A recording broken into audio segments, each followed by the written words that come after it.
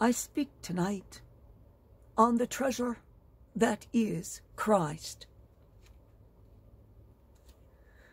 We summon all Christians to slow down in this fast-paced and other directionless life, and fast from the unnecessary things that distract us, so as to heed the call of the Lord, that is a wake-up call for the soul. This wake-up call is accompanied by the message that the Lord proclaims through the lips of the prophet: return to me. If we have to return, it means that we have wandered off. Each season of the Christian calendar is a period of discovery. Within each new period of time, a rediscovery of our life's direction, of our journey's destination, and of the treasure we seek. In life's journey, as in every journey, what really matters is to not lose sight of the treasure. During any journey, if we are distracted, we will not get far. So we encourage all believers to ask themselves whether they are seeking the way forward in the journey of life, whether they are satisfied with living in the moment, or if they are thinking only of feeling good, solving some problems, and having fun. Where is the path? To what goal am I directing my life? What is the treasure from which I seek? You may ask when you are distracted from the goal. Is it the search for health, or wealth, or companionship? Could it be a search for possessions, or just well-being? None of the above. For the Lord is the goal of our journey. We are not in the world for these transient items, for the Lord is the goal of our journey in this world. All righteous paths lead to Him. Think of the markers you see in the church throughout the year, each a small guidepost, each set at a crossroads, showing us believers the way to Christ and the way to the kingdom.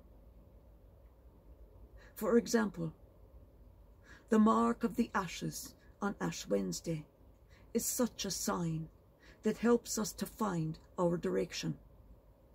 It is a reminder that of the many things occupying our thoughts, which we chase after and worry about every day, nothing will remain. No matter how hard we work, we will take no wealth with us from this life. Earthly realities fade away like dust in the wind. Possessions are temporary. Power passes. Success wanes.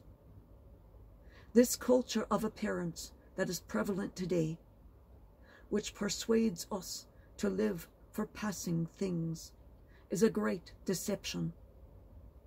It is like a blaze that once ended. Only the ashes remain. Now is the time to free ourselves from the illusion of chasing after dust, and for rediscovering that we are created for God, not for the world, for the eternity of heaven, not for earthly deceit, for the freedom of the children of God, not for the slavery to things and to money. Prayer unites us to God, charity to our neighbour, fasting to ourselves. God, my neighbour, and my life are the three realities that do not fade away in which we must invest. We are invited to focus, first of all, on the Almighty in prayer, which frees us from that horizontal and mundane life, where we find time for self, but forget God. Prayer invites us to focus on others, and then through the charity that frees us from the vanity of acquiring, and of thinking that things are only good if they are good for me. Finally, prayer invites us to look inside our heart with fasting, which frees us from the attachment to things and frees us from the worldliness that numbs our heart. Prayer, charity, fasting. 3 investments for a treasure that endures. We need direction so as to reduce the risk of being distracted by outward appearances, by money, career, and hobbies, all things that can enslave us, cause us to lose direction. Whereas, if our heart is attached to what does not pass away, we rediscover ourselves and are set free. In self-examination, to prepare for a full and total reconciliation to God through Christ, it is a time of grace that liberates the heart from vanity. It is also a time of healing from addictions that seduce us. It is a time to fix our gaze on what abides. Sisters and brothers, Christians all, we encourage you to fix your gaze upon the crucified one. Jesus on the cross is life's compass, which directs us to heaven. He is the greatest treasure in all the earth, above and below. From the cross, Jesus teaches us the great courage involved in renunciation and urges us to free ourselves from the clutches of consumerism and the snares of selfishness, from always wanting more, from never being satisfied, and from a heart closed to the needs of the poor.